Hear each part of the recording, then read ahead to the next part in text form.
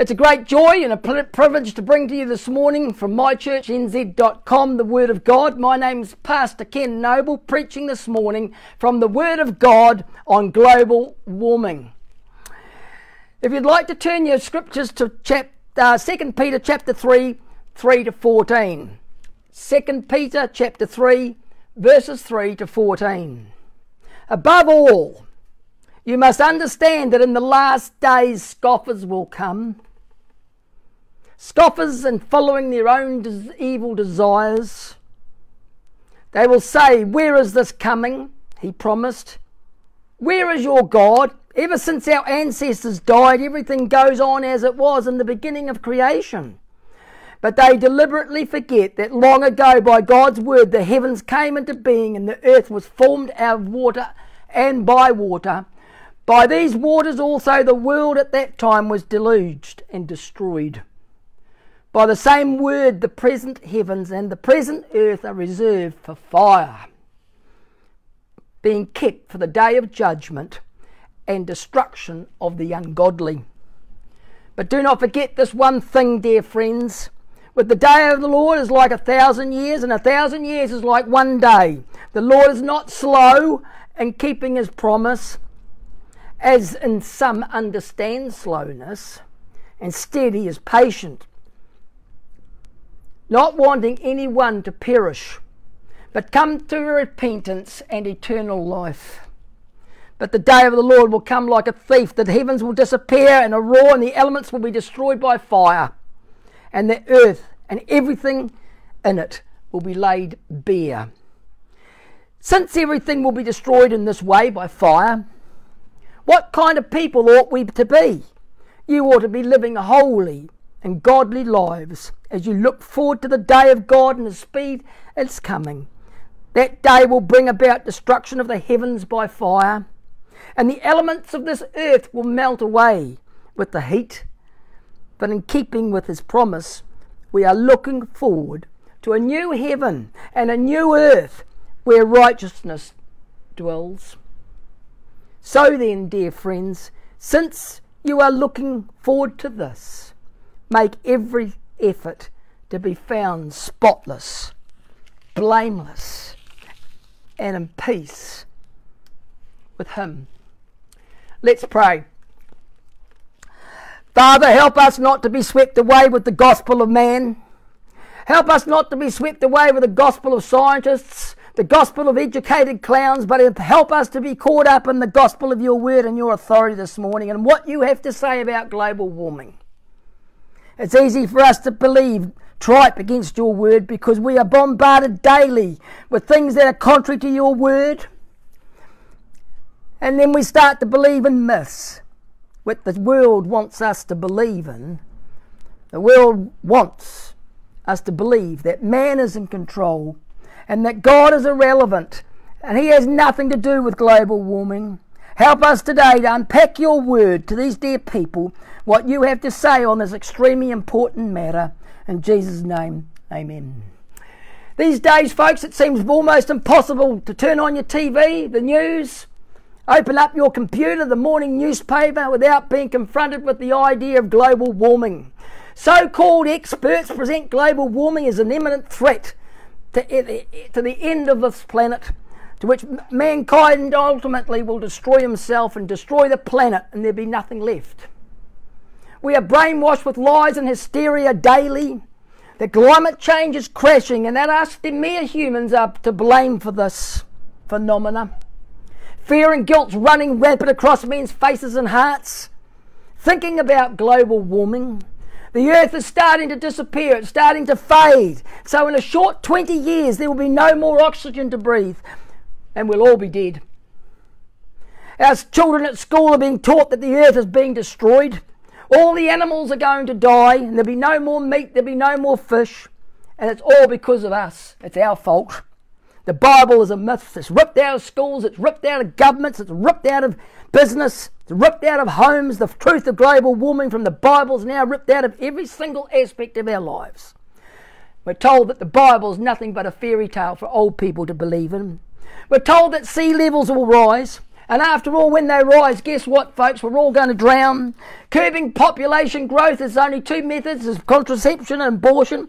And abortion must be at the heart of every government policy to fight this evil of global warming. So what are the claims of these lies told by global warmists? We hear a lot about carbon dioxide emissions and greenhouse gases. So what are the basic facts and lies behind these major claims about global warming? Claim number one, humans are causing the global warming. Many scientists believe global warming has ever been so slight. Since 1880, they can only register 0.007 degrees C since 1880. They believe that global warmers have not proven their case for the huge temperature rises expected of doubling of carbon emissions. And that in fact, carbon dioxide is beneficial to life. In fact, there has been 20,000 scientists, physicists, geophysicists, climatologists, meteorologists, oceanographers, environmental scientists have signed the following statement. I'll read it out to you now. It says this: there is no convincing scientific evidence that human release of carbon dioxide, methane, or any other greenhouse gases is causing catastrophic heating of the Earth's atmosphere. Atmospheric carbon dioxide is the medicine of life itself. It is the main source to which plants and animals construct their tissues. This fact is so well known, in fact, that we humans and all the rest of the biosphere are described as carbon-based life forms. Claim number two, global warming will cause many animals and plants to go away and die and become extinct. Emotive computer-animated polar bears treadling for their lives on sheets of ice, slipping into cold waters of the sea, struggling to find rest on that last piece of thin ice. Receding glaciers and melting ice caps and other changes to the Earth's temperature are likely to affect animal and plant species. But based on the fossil records to date, it appears that many species flourish in climate change. This especially happened in the days of Noah, after the flood. Humans had nothing to do with it. In Noah's day, animal life and species in fact multiplied after the flood. According to some climate model predictions, several plant and animal species could go extinct by 2050 due to climate change. However, there is absolutely no documented evidence of such resulting from global warming. The oceans will rise, and dramatically, sadly, it will drown us all. This to me is one of the most tragic and alarming claims. Another computer model with a massive ice sheet slides into the sea, causing the oceans to rise by 20 feet and submerging much of the Earth's coastlines, suggesting up to 100 million homes and families will be flooded in the next 50 years. But folks, there's no hard evidence which supports this. We're told in scriptures in Genesis chapter 8 verse 22, God promises never to flood this world ever again. The Bible says, while the earth remaineth, seed time and harvest, and cold and heat, summer and winter, and day and night shall not cease. That's the word of God, folks. I didn't make that up. God told us this. He promised us this. In other words, there will be no worldwide floods. There will be no rising of seas. There will be no more drastic temperature rises or falls. So what does all of this mean? It means simply this, folks, that God's in control of the world temperature, not man. It means that God controls the climate. I'm sorry, it's not man. God controls the Earth's ecosystems. I'm sorry, it's not man. And God controls our environment. I'm sorry, it's not man. It's so presumptuous, and it is so shocking in my view, that many Christians and non-believers alike to think that man is in control of this destiny of the planet that God created for us. If it were not so, God would have warned us. We are told in Scripture, in fact, the exact opposite. Global warming will cause the increasing number of weather catastrophes. Global warming is conveniently blamed for the increased hurricanes, tornadoes, floods, droughts, famines and extreme temperature rises. The fact is that extreme weather has never been out of the ordinary since the days of Noah and in the days of Elijah. For it's written, the anger of the Lord will be kindled against you, and he will shut up the heavens so that there will be no rain, and the ground will not yield its fruit, and you will perish quickly from the good land which the Lord is giving you, unless you repent and come to the living God.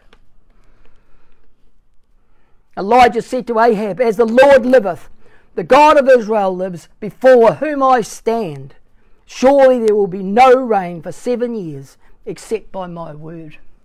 God created the heavens and the earth and the temperatures and the seas and the animals by his word. God controls the weather.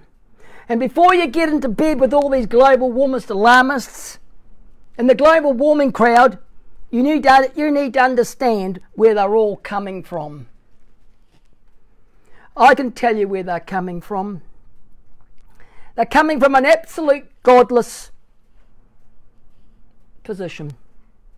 There is no mention of God or his word in any of their scientific documents. After all, science and evolution is king. Science and evolution is their God. I cannot understand for the life of me why so many Christians believe this absolute propaganda. Even more difficult to comprehend is why some self-professing Christians are caught up in the notion that government, international action are the proper methods to fight this phantom threat. This nonsense is propagated by people who worship creation and not the Creator, using all their energy and all their spare time to save the planet and animals from greenhouse gases, but doing nothing to please the Creator of all. Saving the whales, aborting babies, rallying up school kids to Wellington, petitioning governments, petitioning school kids to rally in Auckland, Wellington, Brisbane, all over the world, brainwashing kids. Worldwide forums on climate change and more nonsense. We're specifically warned against worshipping creation, but rather that of the Creator. For it says in Romans chapter 1, 21 to 25, they glorified him not as God, neither were they thankful, but they became vain in their own imaginations, and their foolish heart was darkened. Professing themselves to be wise, they became absolute fools, who changed the truth of God into a lie, and worshipped and served the creature more than the Creator, who is blessed forever. The truth is this, folks. Are you ready for it? The truth of the environment's greatest threat to global warming is this. You need to be sitting down and ready for this. I'll tell you the truth of global warming. It's men's sin and rebellion towards God. In Genesis we read, the earth was cursed. Cursed is the ground because of you and your sin, the Bible says, and toil you will eat of it all the days of your life. In Genesis 6, it caused the earth to be destroyed by the global flood. God says that even though man's heart is desperately wicked and constantly evil, the flood waters will never ever again come upon the face of the earth to destroy everything that breathes. God says that. It's contrary to global warming theory. It's simply not the production of carbon dioxide that God finds offensive, folks. It's the activity in the rebellion of sin. Nowhere in the Bible does God ever suggest that carbon dioxide emission is a sin. Carbon dioxide is not a pollutant. It's a naturally occurring gas, just like oxygen is. Believe it or not, God created carbon dioxide, not man.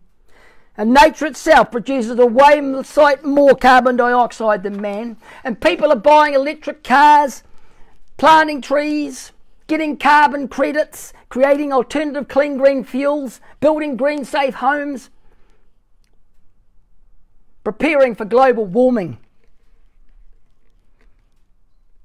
But sadly, and very sadly, this is the truth of global warming. People are not preparing for the coming of the Lord and the end of time. Are you preparing for global warming? Or are you preparing for the coming of the Lord? There will come a time when the earth is destroyed with intense global warming heat, the scripture says. We are not talking about a few little degrees. We're talking about extreme global warming, so severe it will melt every single element of this earth. The Bible says this: I want to remind you that in the last days there will be scoffers who will laugh at the truth about global warming. They will forget that God made the heavens by the word and he brought the earth up from the water from global warming waters. Then he used the water to destroy the world with mighty flood. And God has also commanded that the heavens and the earth will be consumed by severe global warming fire on the day of judgment, when ungodly people will perish. Then the day of the Lord will come as unexpectedly as a thief. Then the heavens will pass away with a terrible noise by extreme global warming, and everything in them will disappear in fire and heat, not by global warming of seas. And the earth and everything on it will be exposed to judgment, and the myth of global warming will be exposed to what it really is, nothing but a pack of lies. Are you this morning preparing for the coming of the Lord? Is your heart preparing for the coming of global warming, or is it preparing for the coming of the Lord Jesus Christ this morning? Since everything around us is going to melt away, we should be preparing for the coming of the Lord Jesus Christ, not global warming. This day is described in Luke chapter 21. And there will be signs in the sun, in the moon, and in the stars, and in the earth distress of nations will be with perplexity, and the seas and the waves roaring, and men's hearts failing them for fear, and the powers of heaven shall be shaken. Then they will see the Son of Man coming in a cloud with power and great glory. Now when these things begin to happen, look up and lift up your heads, because your redemption comes near. Nothing about global warming here, folks, in this statement. In Revelation chapter 6, there was a great earthquake, and the sun became black as sackcloth of hair, and the moon became like blood, and the stars of heaven fell to the earth. As a fig tree drops its late figs when it is shaken by a mighty wind, then the sky receded as a scroll when it was rolled up, and every mountain and every island was moved out of its position.